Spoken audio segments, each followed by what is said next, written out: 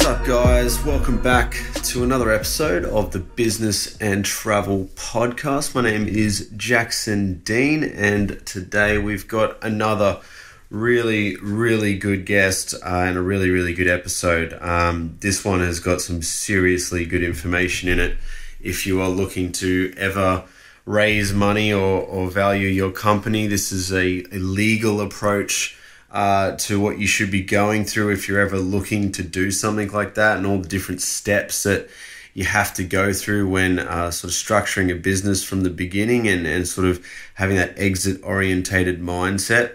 So before we get into it and before I introduce our next guest, I just wanted to have a quick chat about what I've been doing here behind the scenes while still getting this episode put together for you guys. It is just a small group of you out there that are listening in, and I haven't done any promotion behind it, but it's really just been a challenge for me to try and be consistent and get one of these episodes out each day. I mean, just in the last week alone, we ran one of our Instagram marketing workshops for about 40 business owners here on the Gold Coast here in Australia, and then a few days later, I was speaking in front of about 130 businesses, all on digital marketing. And then I had a lot of follow-up calls after that as well. So I've been extremely busy working around the clock, and this episode is still going out. I have committed to getting this out every single week.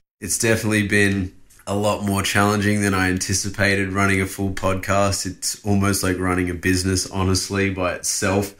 But I've got a really great team behind it. A big shout out to Dave, our audio engineer, who's getting these out and helping me do a lot of the heavy lifting. Again, thanks, Dave, for putting these together and keeping the ball rolling and keeping the momentum up.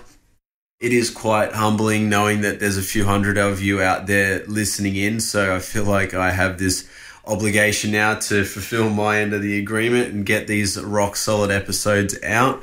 And on the topic of that, let me introduce our next guest. His name is Nimrod Vromen. He is a partner of Yigal Arnon Co, which is an Israeli legal firm. It was established nearly 60 years ago now, and it is one of the largest law firms in Israel. They've got offices in Tel Aviv and Jerusalem, and over 170 lawyers working for them, of whom 61 of them are partners. So this is a big company over there in Israel, and they help a lot in the tech sector, especially in the VC sector, I should say the venture capital sector. So they do a lot of investing. They do a lot of teaching as well. Or Nimrod's blessed us with a lot of teaching here today on how we should be structuring our companies for exit. We go through a lot of different stuff. Some of the core things that we're going to talk about are pre-money valuations, how to actually value your startup, what sort of legal documents you should be careful with when you're actually structuring your startup. So some really important tips in here for everybody to consider. Nimrod, he talks about his background and his career and how he's had this career in both Israel and Australia. So you'll learn about that. This episode, by the way, is actually a two-part episode. So we're gonna extend this over two parts just because there's so much information in his actual message that he delivered at this workshop over in Tel Aviv for our group that was flown over to Tel Aviv to sort of explore the Israeli tech ecosystem. And he talks about one of the companies that he started called You Tell Me. He was one of the first people with this crowdsourced feedback type idea. It's a very similar idea to Fiverr, if anyone's ever used that. Fiverr is about a $500 million company, and funnily enough, Square Peg Capital actually invested in that company. And Dan Krasnostein, who was one of the partners of Square Peg Capital, was on our last episode, who gave us some really good knowledge bombs on just, again, the same type of a conversation from just from a different perspective on, how to value your startup, what you should be looking as far as an exchange of equity for money, and all these other cool things that we talked about in that last episode. If you haven't listened to that one, make sure you check it out. It's with Dan Krasnostein, the partner of Square Peg Capital. But essentially, we go through a bit of a different approach or perspective on investing and raising money, because Nimrod's got that legal background and his company that is behind him. He sort of gives us the ins and outs of how companies that are sort of got that VC fund approach, but even if it's a legal company like Yigal Arnon Co, what their approach is for sort of analyzing startups and then how they actually invest in the end. So some really, really good tips in here for pretty much anybody. A lot of this information was also new to me when we were over there, so I got a lot out of this. I hope you guys get as much out of it as well. I really want to say thank you to a few of the people that are in contact with us a lot with feedback about these episodes. I'm quite humbled that it is helping a lot of you guys out there, and that's the motivation behind me continuing to put these out. It really is a lot harder than I thought it was going to be, just getting a consistent episode flow out. But there's a lot that goes into it, guys. So I do appreciate the feedback, and I do appreciate that you guys are asking questions and engaging with this. So we're only at these early stages. I'm really just providing these episodes for those people that are sort of under the radar and tuning into this before I really start advertising or promoting this podcast too much.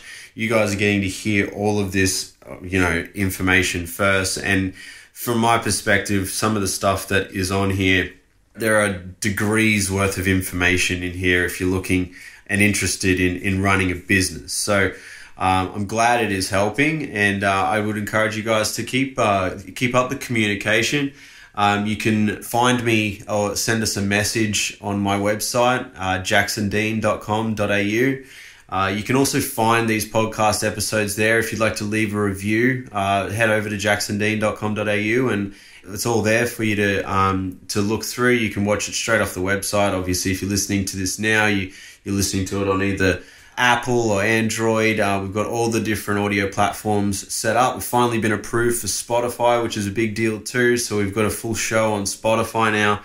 Really, really cool that we're getting on all these platforms. But without any further ado, guys, I'm going to get into this episode with Nimrod Vromen, who's the partner of Yigal Arnon Co, and he has got some really, really good information for us today on raising money, going through pre-money valuations, how to value your startup, and what sort of documents you should be careful with when starting a startup. So enjoy the episode, guys, and I will talk to you soon.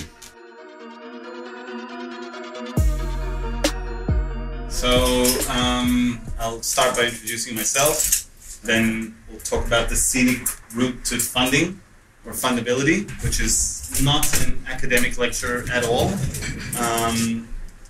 I think you can get the academic stuff elsewhere.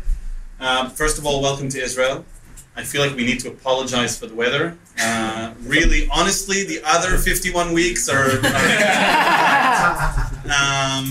but you should get like a break tomorrow probably, and then Thursday's going to be shitty again. Israel is a startup nation in the sense that it generates thousands of companies, more per capita than any other place in the world, more patents per capita than any other place in the world, more NASDAQ traded companies than any other place except the US and Canada, and slowly China is overtaking, blah, blah, blah. Fact of the matter is that it's a very exit-orientated country in the sense that a lot of these companies have comparatively or globally low aspirations. They actually just want to sell out very quickly. They might tell you that they want to create billion-dollar companies, but some do. But when we do finally exit, the average exit in Israel is 50 to 60 million, which makes everybody rich. It's a life-changing event, but it's not huge. And we do have a lot of big companies.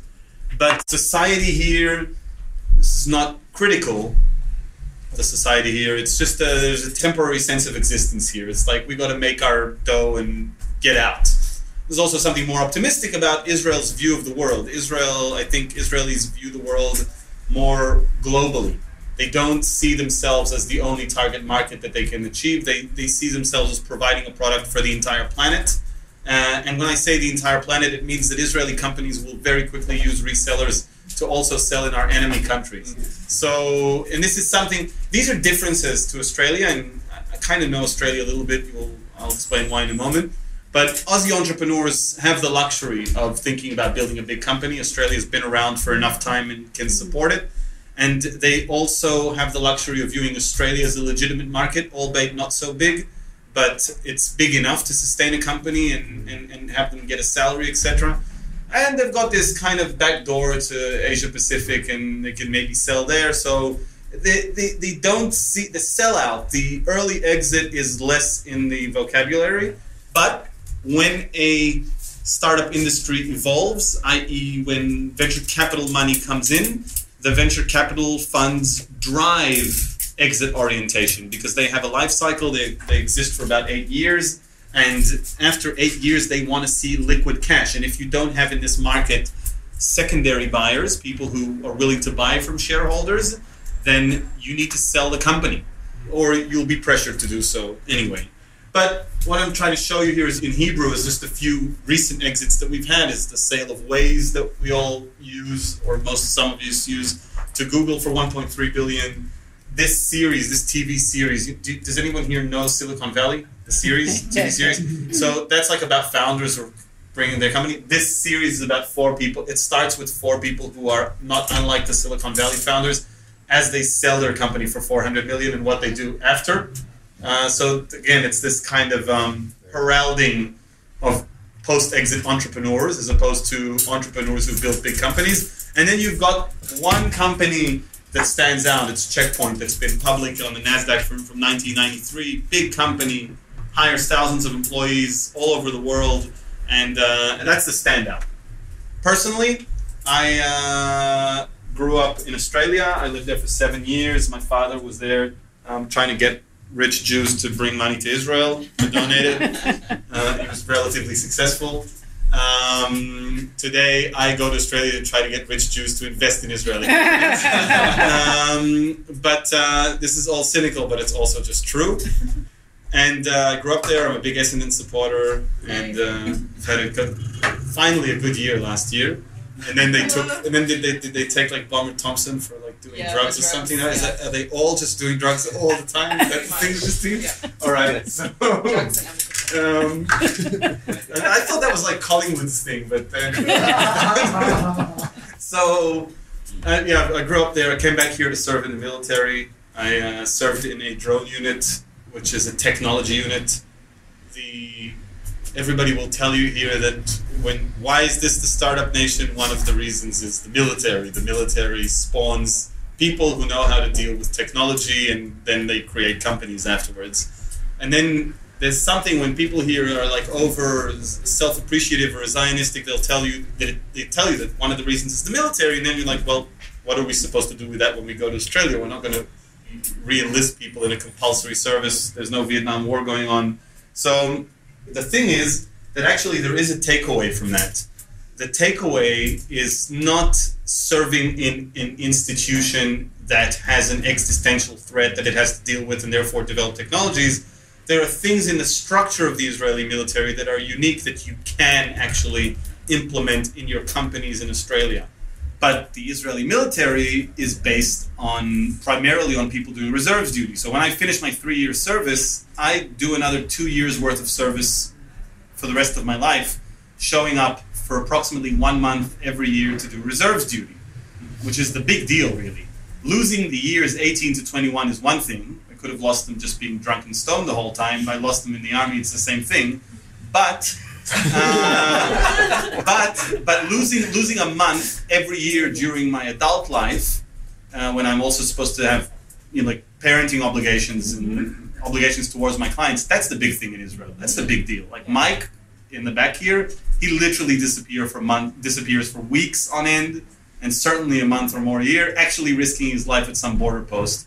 I don't do that anymore. I've been pretty much kicked out or relegated to office jobs in my unit, but he still does, and he's got a baby and shit, and it'll be crappy to lose him for a month when that happens, but it will happen.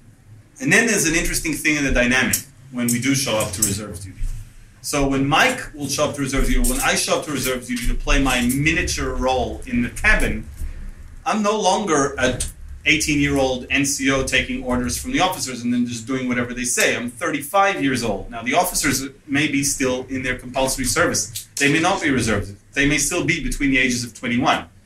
And what that spawns is an anti-hierarchical dynamic in the most hierarchical organization possible. Like the type of organization where in the rest of the world, you literally get shot for disobeying your commanders. In the Israeli army, it is totally cool to procrastinate on an order for a while, to hesitate, to challenge it, to say, what the F, are you serious? We're not doing that. That's the sort of dynamic that is in Israeli units across the board. And when you implement that in a tech organization, you've got your R&D team actually doing R&D and not just implementing the whims of one VP, right? So if you encourage disobedience or structured disobedience, you're generating innovation in your company. And even a startup needs innovation all the time from all of its personnel. It can't just be execution of one person's ideas.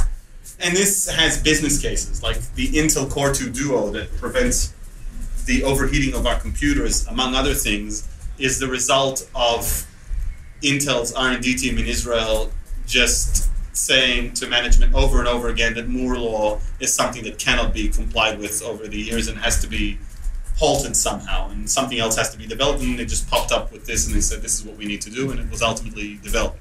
There are many, many other examples. I represented a company for 8 years called Rounds. It was acquired by Kick Interactive in Canada to do its stuff, which is just video inside their messenger, just video chatting inside their messenger, and they quickly convinced this billion-dollar company that they actually need to do an ICO and are the biggest ICO, $100 million ICO for a VC-funded company. So these are things that are spawned from the stupid R&D team that was bought to do video in Israel.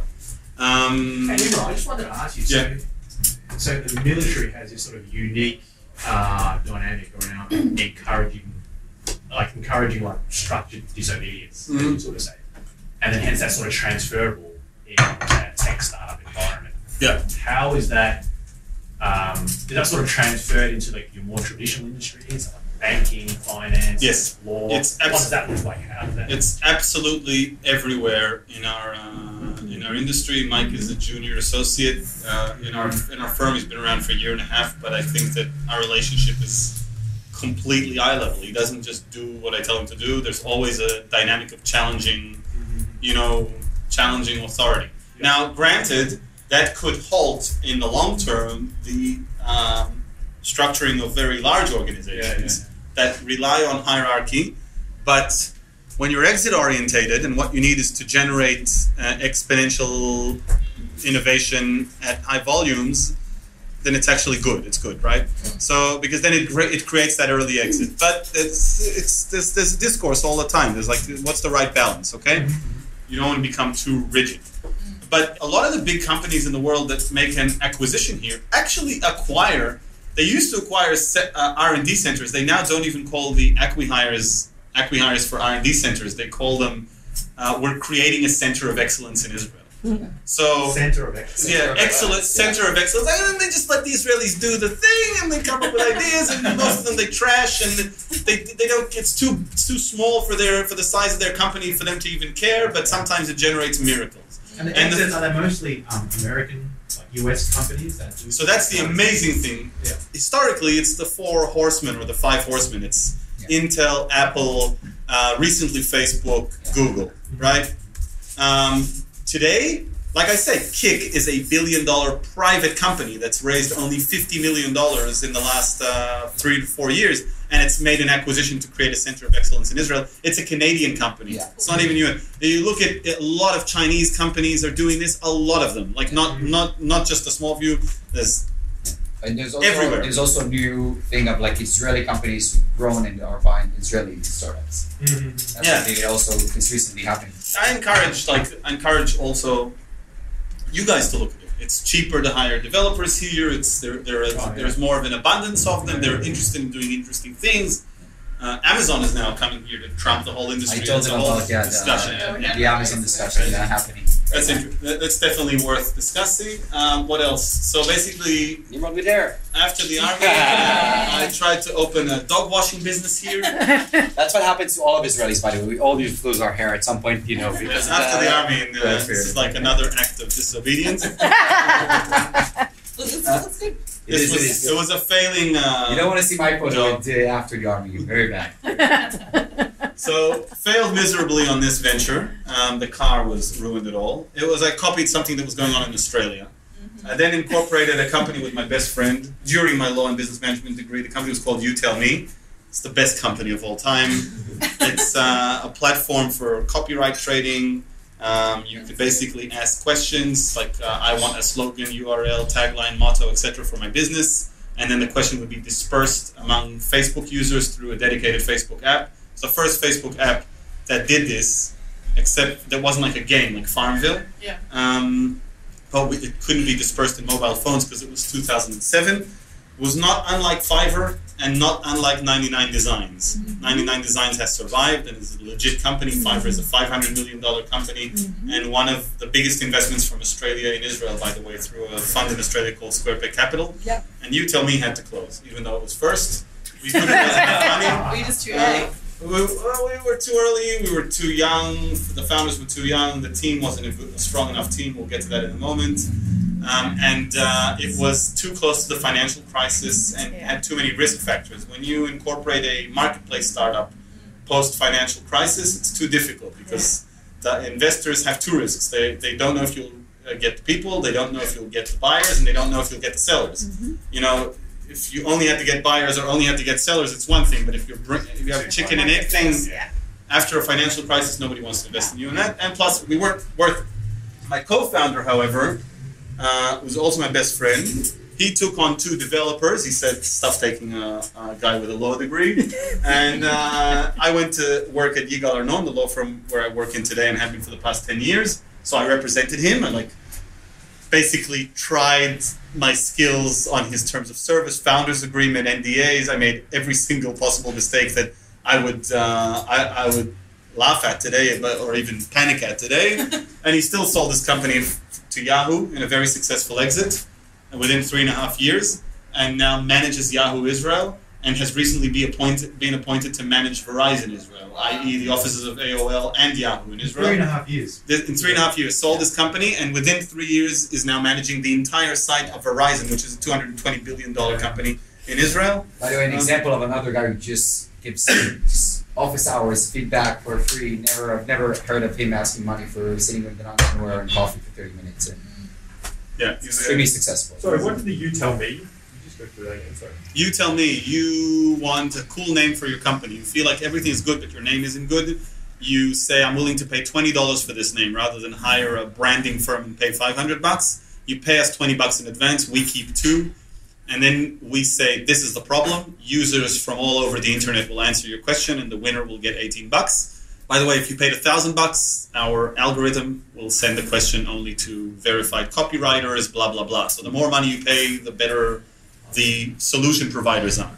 So like crowdsourced creativity. Yeah, crowdsourced creativity, which has the more money you pay. It's like Uber. If you're at a rush hour, you pay more, you get the car faster or whatever. You know what I'm saying? We never got that far in development. It was all on paper. We had the side that was working. It was a good. I think it's still good, actually. I can't do it. It is there, but there are companies now really succeeding in this, like Wikistrat. Yeah, Australia. I actually believe that our implementation was best because 99 Designs requires the creator to work for the solution, to create a logo, etc. Ours is a Spark-based solution that even boring people can come up with. Right, so even me as a lawyer or an accountant, to have a bathroom break, I could think of Just Do It for Nike. I could do that. It could happen. $18. Yeah, exactly. And then if I win that, I'll get $1,000 for the next project. So there's less work in that, and you kind of get more like a game. It's gamified. As just a side note, I actually have solved most of my problems. Most creative time. And do all my design and everything through crowdsourced feedback. That's naturally where my mind goes if I want to do something like that. So that I would have used a lot. Yeah, look, you know what? This discussion is always partially nostalgic for me, partially rubbing salt on my wounds. There's a lot of things. So it's get into other things soon. We'll go back to you, tell me in a bit. So this is just for Australians who watch this presentation. This is me with Dipper. We played in this thing called the Peace Team. We played in the AFL World Cup in 2011. We were there for a month. It's a team comprised of half Palestinians, half Israelis. So don't believe what they tell you. We totally try to get along. And it was a very successful tournament. We even beat China and India. And we got thumped by everyone else. But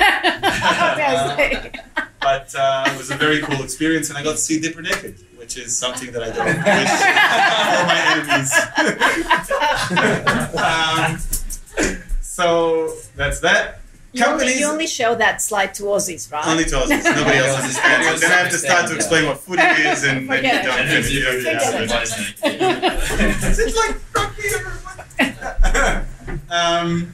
So the purpose of this presentation, after Clarity Ray, my friend's company, was sold, it was actually there's a kind of a swamp effect in our industry where everybody knows, everybody hears about great success stories. And then I became the lawyer who, struck gold on his first company. And I had a couple of companies that came to me from the military service that wanted to do some cool things with drones. And they got this great media hype because it's so cool to do things with drones. They raised so much money. So my first 3 companies, one of them got sold. The other 2 reached $200 million valuations in their respective fields, hire a lot of employees to date. And then just more and more founders came, and I was lucky enough to, based on my best friend's work and people from the army, to build a very successful practice at a very successful firm. So like me, there are another 5 partners in our department, and there are another 2 departments that do tech. We have 60 lawyers out of 180 that do tech only, and 180 is very big in Israel. It's like one of the top 6 or 7. And within this practice, like my personal one has just grown very quickly while I was still young because of the first 3 companies. So for 10 years, I've been collecting this information about the companies and trying to think about what makes them successful. Now, this thinking about what makes a young company successful is actually essential to our practice. Because in Israel, we take startup companies before they raise their first dollar, and we defer their legal fees until they raise money. And if they don't raise money, we do not charge them any legal fees. Which means that statistically speaking, we bet between $15,000 to $25,000 on every single company that we take. If it will not raise money, we will write off between $15,000 to $25,000 of work. So is it common to take equity as a lawyer out here? No. Just deferment. The lawyers who take equity are using your fear of paying. They're not supposed to take equity. Okay, sure. So it's deferment of payment.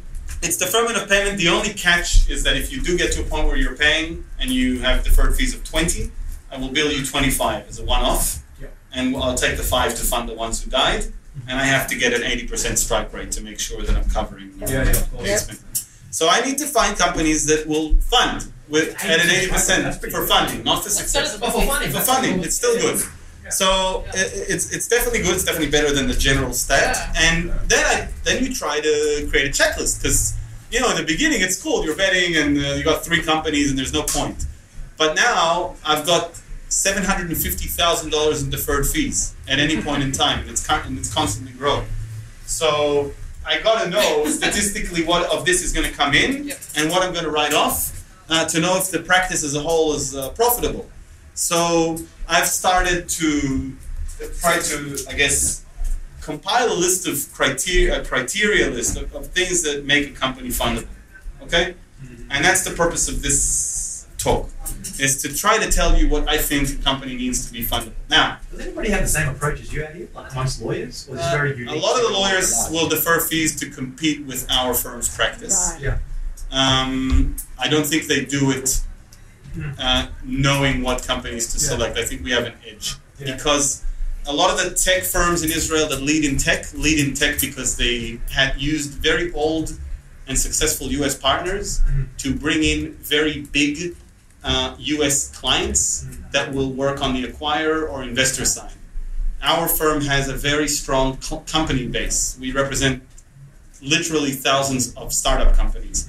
We also have a couple of old US partners. One of them represented Intel in the acquisition of Mobileye for $15.3 billion, which is Israel's biggest tech exit. And we do represent all of the funds here at one point in time, but our practice mainly focuses on companies. So our ability to assess, I think, as a whole is better than our competition. Obviously, our competition will slum it if we are. They will try to do the same thing, but I don't think they have as good a strike rate. Yeah. And they try to solve their problems by throwing very young and inexperienced bodies at clients and having the pioneers disappear. When I take on a client, I know that I'm going to be the front for the first few months. Yeah. We bring in the juniors actually a little bit later in the game. Because when the company's funded, they hire someone to work with the juniors, and then you have a structure. But when the founders are like, every move that the founders make, every NDA that they sign is the most critical thing the company did up until that point in time. So to say, this NDA is an NDA, therefore it's not critical, therefore I'll let the intern do it, is actually negligent. Because for that company, it's like a baby, right? The baby, the first roll around that the baby does, the most important thing. It might fall off the cupboard and it's tragic. So the approach that other law firms take is a cost-cutting approach because they know they're betting. And we're saying, no, we're taking an investment approach and it's structured. This is so important because I think from my work with the Aussie companies, again, the whole global mindset, what do you do now? You're now starting a company. The first thing you do, the founders agreement, the first NDA. If in 5 years Microsoft is going to want to buy you, they're going to look at that. You're going to look at those things you sign. That can really make a huge effect on your future of a company you don't know. And that's why it's important to have lawyers. It's important to have someone to actually talk to. Yeah. And that, by the way, this is not a marketing ploy. It's not a sales presentation. It's something we're actually doing. Yeah. We understand that founders around the world, not in the Valley, founders around the world in other up-and-coming startup nations like Sydney, Melbourne, London, Singapore, Hong Kong, Paris, Berlin, they don't have, the law firms are not sophisticated around that. So we're saying we will do the same thing we do with Israeli companies, we'll do it for you. If you want to call us, we will open a tab for you and we will charge you whatever when you raise money, and if you don't raise money, we won't charge you. We want to have the same conversations that we have with entrepreneurs in Israel. We want to have them with entrepreneurs abroad because we learn more about the more data points we have, the better our system is. So what I'm essentially telling you is that, call me and again, it will not be, first of all, our rates are far lower, and secondly, we will charge only when you raise money and we won't charge if you don't. Subject to me clearing the criteria that I'm going to talk about in a moment. So a company raises money. A company has essentially 3 stages to its development. Idea phase, incorporation is semantics. I advise to incorporate as close as possible to the idea phase for different reasons. Investment, then you do another investment. You've got some sales here to clients or usage by consumers, and then you have an exit. Throughout the entire process, the founders view the company through one paradigm of product development, marketing, business development, hiring, etc. Accountants view the company through a different paradigm, the paradigm of financial statements. They see financial statements evolve. And lawyers see contracts. They see a founder's agreement here. They see more basic documents of incorporation here. When an investor joins, they see a share purchase agreement, amended broad articles of association, a longer shareholders agreement, side letters granting some investors other rights. It all gets very complicated. And the lawyer's job is to make sense of all the documents. Whereas you continue to see product development. We're going to talk about what investors see in a moment. And then there's an exit or liquidation. The financing process, when you raise money, also can be broken down into phases. The first stage is a good meeting. Now, there could be several good meetings, usually are. Then there's a term sheet. If you're working with investors, strive to get to a term sheet. Strive to get to something in writing that summarizes the terms of the proposed investment. Until you get to that point, you're still in the first stage of this process, and it really doesn't matter where you are in that stage if you haven't yet arrived at the term sheet. It means you're doing nothing. How do you advise startups that are pre-money about valuation? Yeah, we'll get to that in a bit. Actually, no, we won't get to it, so I'll answer it now. The first question you have to ask yourself as an entrepreneur is how much money you need. The answer to that question needs to be based on what you can achieve with what amounts of money. You can say, I need $1.8 million to develop my product, get an MVP out there. I heard Israeli entrepreneurs already add terms to terms. So MVP is cool, but I found another founder of mine that I admire a lot said, I like MRS, most reasonable stab at a product. So maybe the stabbing is again Israeli related. Funny. So what's your most reasonable stab?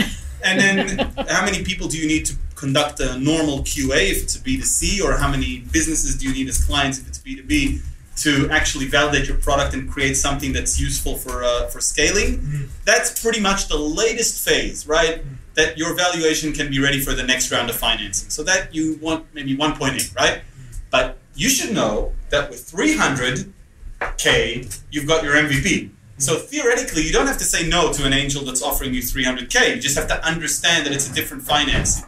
So understand the amount of money that you need to get to the horizon. Your horizon is pretty much your users using your product and it getting well-baked for the next phase. You can't see beyond that.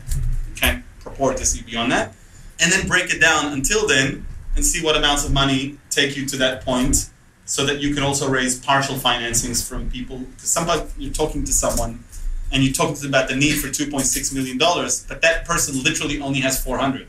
So either you don't have anything to talk about until you can get a group together, or you can talk to that person about 400K in an educated manner as like a mini round, and where that will get you. Okay? Okay, so once you've decided how much money you need, then you have to think about what sort of dilution you're willing to accept, okay? Because if you're raising 2.6 million, it's everything you need, but you don't want to be diluted by 50%. The founders need to end the company's life cycle with about 10 to 15% each in a 2 to 3 person company. 10 to 15%. Yeah, in a 2 to 3 person company. So you don't want to be diluted by more than 35% in a round of financing by the investor. That's like the max that makes sense. Otherwise, the company is tainted by control issues. So if you know that you're not being diluted by more than 35%, and this person is offering you the full amount that you're willing to raise, then the minimal, your walkaway valuation is 2.6 is 35% of 7? Is it? 35% of 7 or something? I'm just throwing a number out there. 7 point whatever. So 7 point whatever minus 2.6, that's your walkaway pre-money valuation. So probably 4.8 is your walkaway. Like less than that, bad deal. So you start haggling towards that. You say, I want to raise at 7 pre-money or at 8 pre-money. And then they will slowly haggle you down to 5 or 6. You got a deal for 2.6. It's a normal deal. If you want to raise 400K, you don't want to be diluted by 35%. On the other hand, 400 out of 2.6 is 1/7, approximately, a little bit more than 1/7. 1/7 of 35% is 5%. The person investing 400 doesn't want to take 5% for 400. That person wants to take 10 or 15%. Right? It's investing at more of a risk. He doesn't know if you will reach that milestone. So let's say we say 15%. So 15% multiply 4 by 6.2, 400 by 6.2, that's about 2.5. 2.5 minus 400, your pre-money is 2.1. Okay? For that round of financing. That's the walk-away pre-money. If you get less than that, bad deal. Okay? I would say 1.8 is a bad deal for 400. So that's the calculation. How much money do I need? What's my walk-away? What's a reasonable dilution? And then haggle from above that. Start your anchor from above that, from 20% above that. So based on that, the founder is in a better position if they wait to raise the full amount at that. I recommend to raise in increments. If people throw a lot of money at you, there's something to worry about. I mean, raise in increments, but raise more money than you need. So if you say I need 300 to reach the milestone, then raise 375. Okay. But if you need 2.6 and someone's throwing 5 at you, I would be cautious. Okay? So, then there's a term sheet. After the term sheet is signed, you negotiate transaction documents. It's like the long share purchase agreement, articles of association. You sign them, and then there's a closing. It's the money in the bank. Let's talk about time periods. What's the time period between here and here, in your experience? Between where and what? Good meeting and term sheet. I mean, some people date their investors for months. Yep. You know? Yeah. So it can be it will either be straight away. between 0 and 1 week. Yeah. If you're like hot, usually only applicable to repeat entrepreneurs who've sold their company and people want in. And then if it's not that, it can be 1.5 to 3 months. Okay? So you're saying like as a term sheet or a draft term sheet? To the draft term sheet. Right. Draft term sheet to signed term sheet should not take more than a week or a week and a half. If it's taking more than a week and a half, it's too litigious. Maybe 2. So if there's like a holiday or some shit. So that's term sheet. Because investors take holidays. They have like they have fishing trips. Yeah. Well, say they're allowed Can't to. do a term sheet when they're on a fishing trip. So they're like, it doesn't matter that your girlfriend is going to leave you because you don't have a real job and your mother hates you. It doesn't matter. The term sheet is on a fishing trip. So then you're negotiating transaction documents. How long does that take? On average, this one's more scientific, 30 to 60 days. And then there's the signing to closing. Now, signing transaction documents, money in the bank. Shouldn't this be like a day away? Well, not always. The thing is that investors are always buying time. They're buying time because the odds are against you. And they can conduct a business due diligence throughout the entire process while you're running out of money and air. Okay? So in this period, if you've got a lot of term sheets going on, which is my recommendation, try to get as many alternatives at your disposal as possible. Always work on alternatives. Don't let an investor that's flirting heavily with you make you feel like you're the only one in the world. Just work on alternatives all the time. That will get you faster to a term sheet and faster past this phase. Throughout this entire period, regulations might change. Your personal status might change. The personal status of your founders might change, of your co-founders. And the status of the investors that you're talking with might change due to global market crises, etc. Okay? So you need to get past this phase as quickly as possible, and the best way to do that is to generate alternatives. Any alternatives, even if almost fictional. Someone likes me, so just say it. I'm negotiating with other people. It's important, because they have a big FOMO, right? They don't want to miss out. Yeah. So that's that. This period right here, oh my God, this is no sleep zone. Because here, you're hot. You just signed a term sheet, and now you know that this deal, it's going to turn into a deal for 95%. 95% of term sheets turn into a deal. Okay? The investor doesn't want to lose a deal after he signs a term sheet. But during the 30 to 60 day period where lawyers are drafting these meticulous documents and are conducting a nasty due diligence process on your company, legal due diligence process, that neither of them should actually risk the deal. During this period, you're in a no-shop. You cannot look for other investors according to most term sheets, right? Most term sheets have a no-shop. So you're hot, you're amazing, but you're off the market, and you're running out of money, and you're at the whims of lawyers, not even of the investor.